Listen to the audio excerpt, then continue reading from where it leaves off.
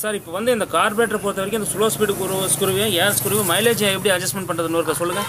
அதாங்க சார் இந்த ஸ்க்ரூ வந்துங்க. இது வந்து என்ன ஸ்க்ரூ இது பேருங்க? இது ஸ்லோ ஸ்பீடு ஸ்க்ரூங்க. அது என்ன பண்ணணும்?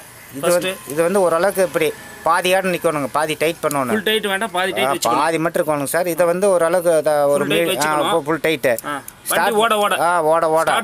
ஸ்டார்ட் பண்ணி விட்டுட்டு அதுக்கு மேலேங்க சார் இந்த மைலேஜ் கூட வந்து லூஸ் பண்ண ஒரு 3.5 மரை 4 மரை கிட்ட வருங்க. சரிங்க. தன்னை போல் வண்டி ரேஸ் ஆகுங்க. புருன்னு அதாவது இருக்கிறத விட ரொம்ப ரேஸ் ஆகிரும். ஃபுல்லாக ரேஸ் ஆகுங்க ஆட்டோமேட்டிக்காக. அப்போ வந்து இந்த ஸ்லோ ஸ்பீடு ஸ்க்ரூ வந்து அப்படியே ஸ்லோ பண்ணணும். சைலன்ஸ் சவுண்டு வந்து மாறி வரணும். Tongue tongue டங்குங்க. அப்போ தான் கிலோமீட்டர் வருதுன்னு அர்த்தங்க. நீட்டாக இருக்குங்க வண்டி. சர்றன்னு போகும். இந்த மாதிரி தான் மைலேஜ் செட் பண்ணுவாங்க. ஆமாங்க.